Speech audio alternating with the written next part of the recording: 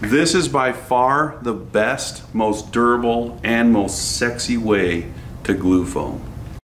Fly, fish, food.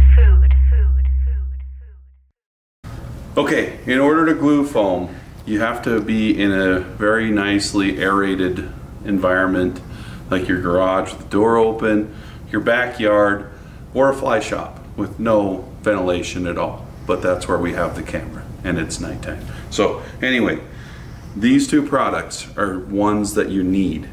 I'm telling you, you need them. We don't even sell them. I don't have a dog in this fight, but these are absolutely the best spray adhesives that you can get, and these are the ones that you'll need. 7.7 is the old standard, and this is the one that we've used for a long time. It's easier to use. And 90 is like, you could glue, like what? You could glue like a regular sized hat to my head, and we could go in the bass boat and it wouldn't fly off. That's how good it is, all right? Have a big hit. All right, so first things first, we're gonna go down here and we're gonna check it out. So, you gotta order something in from Patagonia. This cardboard came directly from Patagonia. So in our Patagonia order, we got it. And as you can see, I've got a bunch of foam blocks that are glued with foam. So we'll do a foam block and we'll just do normal sheet foam. So we've got this yellow stuff. I'm gonna glue on some 3mm foam onto that one, maybe like right here. And then I'm also going to take just like two 2mm sheets and glue those together. So we will do gold and tan. Look at that, that's just hoppery. Okay, so first things first, get scissors. I forgot them. So I'm going to take this foam and just kind of measure out how thick I want it to be. And I grab the smallest scissors I could. And so that's gonna go on here, and then these two are just gonna glue together. So I'm gonna lay those out nicely.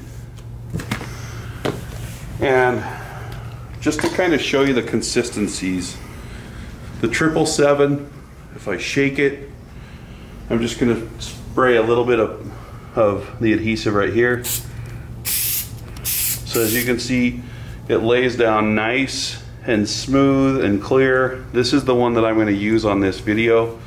But if you use the 90, you can see it's got the Cheech sized cap on it. It's just fat. So it's a more kind of stringy, thick material. Also, if you use the 90, let it sit for 24 hours or else you're going to have your foam fall apart in the vise. The 7.7 is a little more forgiving. So, I'm just going to come in here and pretend like I'm spray painting my skateboard, or Curtis's spray painting his computer. Not too much, but not too little. Okay, that's enough. Now you need to let that sit until it dries. 20 minutes later. Okay, so we've let our foam dry, and it should be kind of just tacky to the touch. So you can see I'm touching it, kind of wants to lift up with my finger, but it's not like still greasy. It's not like Curtis's hair gel. It's like stiffer than that. So now I'm going to take this and pick it up by the sides, and this, look at that, it's wanting to stick to my fingers. So what I'm going to do now is, you gotta be real careful about this, because once you stick this, it is not coming off. And we'll just put this like that, give it a nice squeeze. It doesn't have to line up perfectly, because you're gonna just punch it out or cut it. And this guy, same program. Boom. Oh, that was a bad job. But the reason we show you this is, check this out. you can make bionic ants out of this. You can see the gunville cutters, and you can see how to cut this out in our, what's it called? The Wiener Dog hopper. Wienermobile. Freak. I don't even know. Can't take you anywhere. The Wienermobile hopper. The clicky link on the video is below. So once you have them like this, you could spray on another layer of adhesive to this and another sheet and make it a triple decker. But once you do this, you got to find some way to weight it down. Follow me, camera. Curtis is gonna fall over. So we're gonna come over here. Those aren't heavy enough.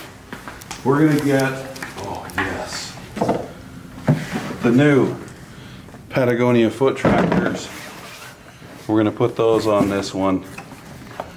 And just imagine that this one's under there too. So let them sit under pressure, I don't know, for 20, 30 minutes. Then you take it out, you got foam that's tieable, and you're good to go.